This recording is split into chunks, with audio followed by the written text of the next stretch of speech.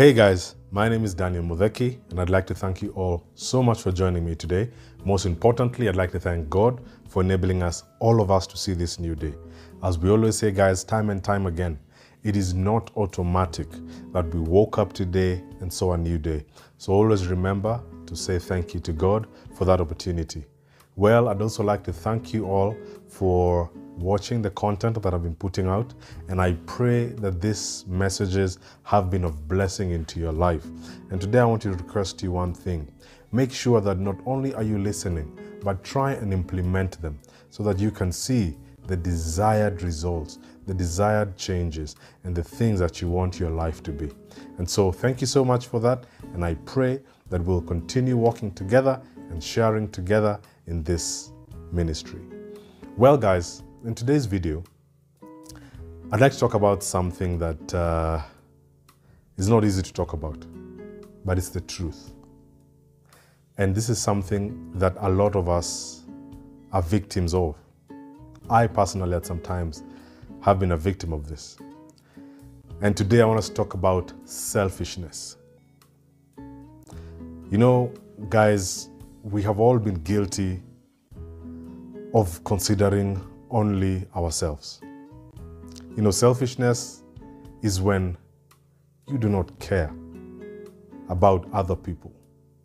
You're overly concerned with only what you will benefit from something.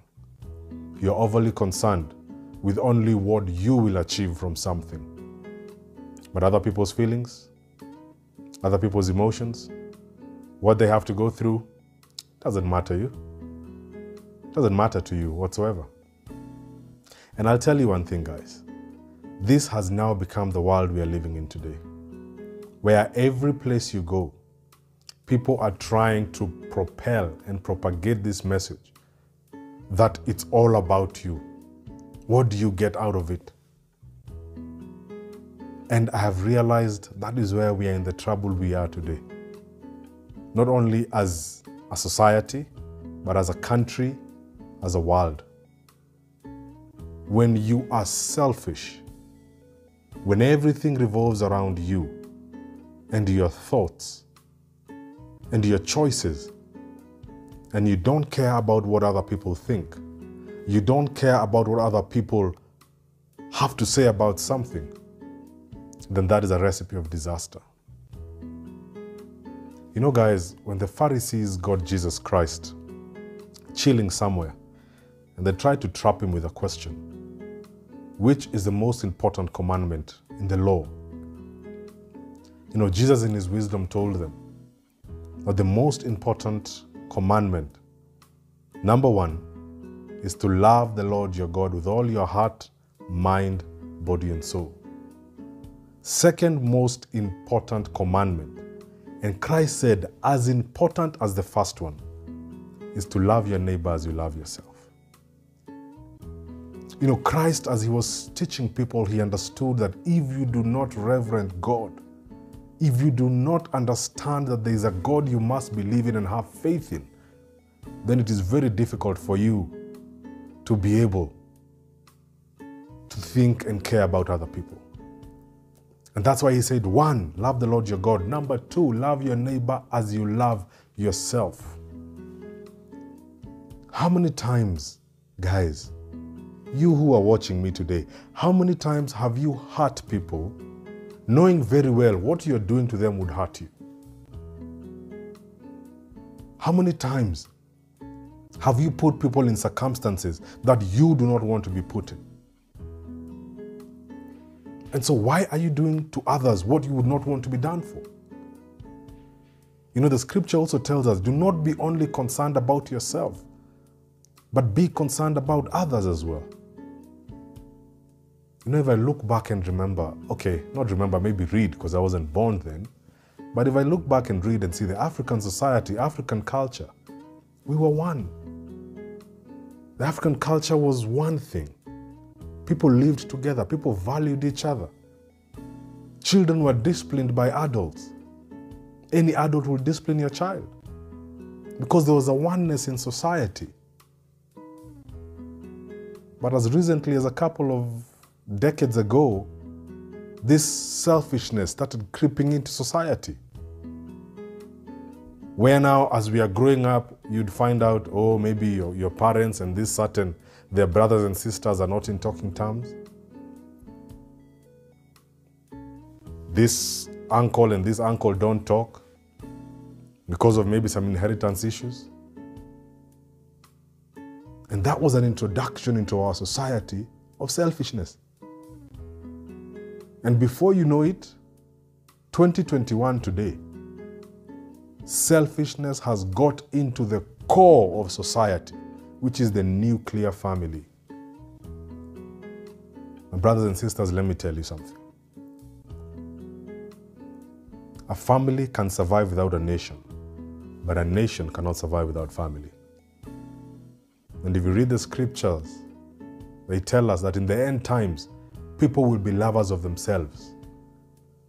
Now we are in families where the word I stands stronger than the word we. It is about I, how I feel, what I want, what it makes me feel, what I want to do. Families have been broken because of the word I. It is high time we sat down and remembered, you are not who you are because of yourself. A society around you, people around you have had to do something to get you to where you are today. And so it is absolutely important that you remember the world does not revolve around you. The levels of corruption in this country, why?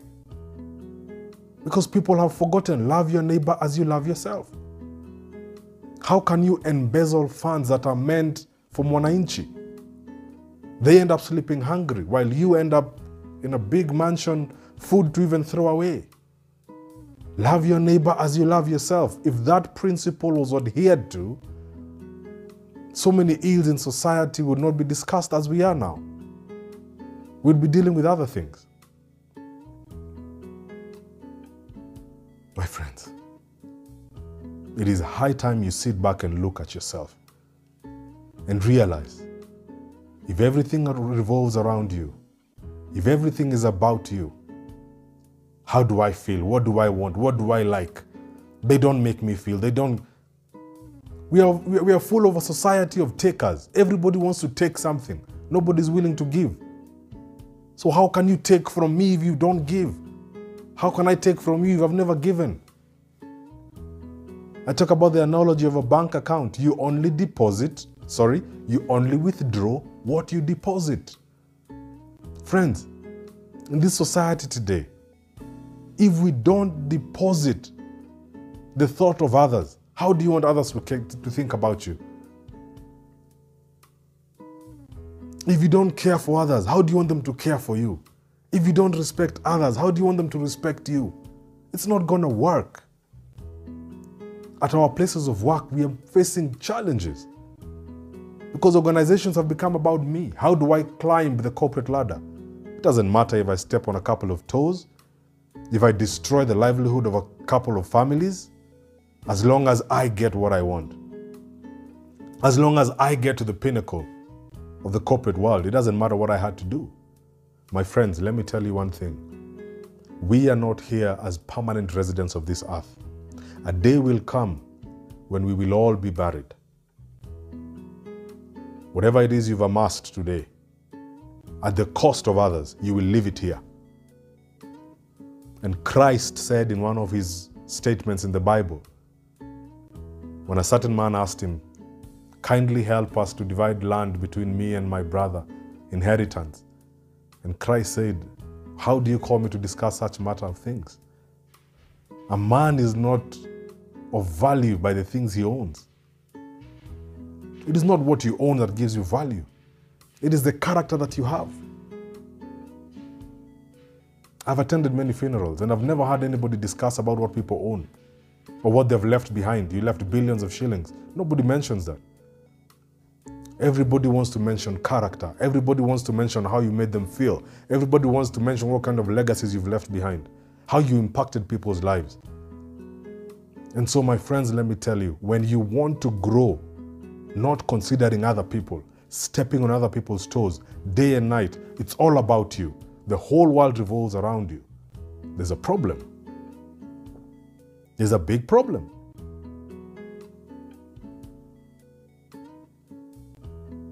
We have neglected our children because it's all about us. We are thinking about me, me, me, me, me. A society of me, me, me, me, me. It's not going to take us anywhere. We must be careful. You must be considerate of other people. Even the body today, look at your body. Your body operates by ensuring every part, as little as it is or as large as it is doing its function. All right? Without this thumb, there's so many things you'll not be able to do. So despite this being a very small part of your body, it's very important. Without this tongue that I have today, I would not be communicating to you. Despite having a brain, I would not be able to speak. And so, my friends, you cannot be without those who are around you. You cannot be without society. And Jesus Christ said it very well. Love your neighbor as you love yourself. Your neighbor being other people. Be considerate of other people. There's a friend of mine who also does some YouTube videos, and I watched his video, I think some time back, and he was talking about forgiveness. And when Christ told us in the prayer he taught us in the Bible, book of Matthew chapter 6, what does it say? Forgive us our trespasses as we forgive those who trespass against us. Equal measure. Lord, forgive me as I forgive others.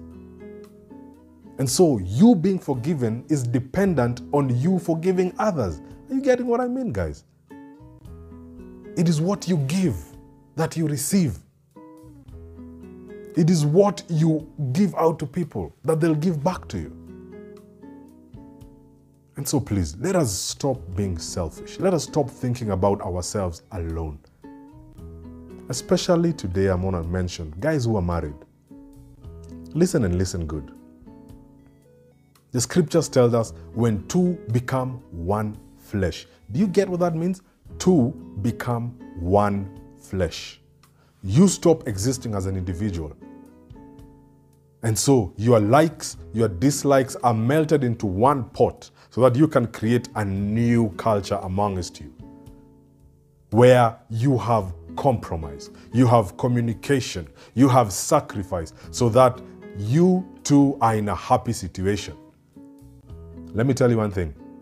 A marriage that still has I, me, me, is going nowhere. Because it's a boiling pot where we all come and mix up and become one thing. The Bible says two become one flesh. Can I steal from myself? No. Can I injure myself? No. Can I cheat on myself? No. Can I disrespect myself? No. Can I abuse myself? And that's the thing. When you understand what two become one flesh means, it means you will not do to your partner what you cannot do to yourself, because you're one thing. And so, my friends, I just want you to open up your eyes today. Because I'll tell you, selfishness is a blindfold. It blinds you from seeing other things. It blinds you from other people's needs. It blinds you from other people's cares. You don't care about anything else. All that matters in life is you. And that is what selfishness is. The world today is blind. Some of the ideologies we have had in these countries of ours have been motivated and propelled by individualism, by selfishness. Just think back, guys who grew up in the 80s and 90s, think how you grew up. Think how you grew up. You'd rarely go hungry because a neighbor would do something for you. You'd rarely stay out of school because someone would come and help and pay school fees. I remember we used to go to school, one neighbor would carry all the kids in the estate. Then maybe my dad will pick us up, another Bude will drop us. That was how it was. But today, People live in one society. You'll find one is walking, the other one is driving, car is empty, the other one it doesn't even have. Nowadays, try and discipline someone's child outside. You'll find yourself in a court of law. What happened to society? What happened to that fabric that we had? We have bought into the lies of the devil, where God is telling us, love your neighbor as you love yourself. The devil is preaching and shouting that it is all about you. More for you. Get more for you. It's all about you. It's about your children. It's about your own selfish interests. I want to tell you today, it takes a village to raise a child. It takes a society to make you who you are today. It has taken people to make you who you are today. So step back from this point of selfishness, where we cannot tolerate other people politically. We are unable to tolerate differences because you think your idea is the best idea. There are many other examples. There are many other theologies. There are many other ideologies that people want to follow. Allow them to do it. Don't be selfish. The world does not revolve around you or me. We have to think about other people, my friends. Because I know one day we will all depart this earth and we will be answerable to someone. Whoever your creator is, whoever your God is, you will be answerable to him. What will you tell them?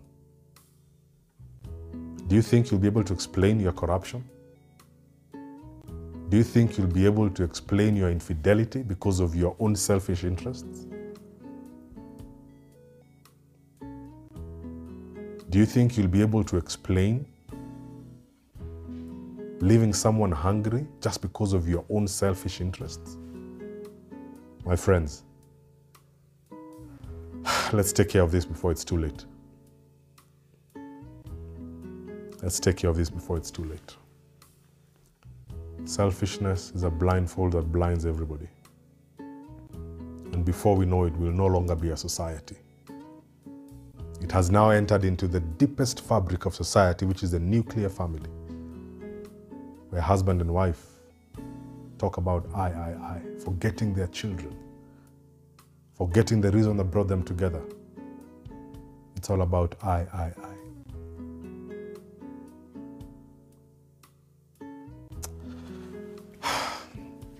So I pray that we will all realize that this is a very dangerous thing, very dangerous ground that we are walking on.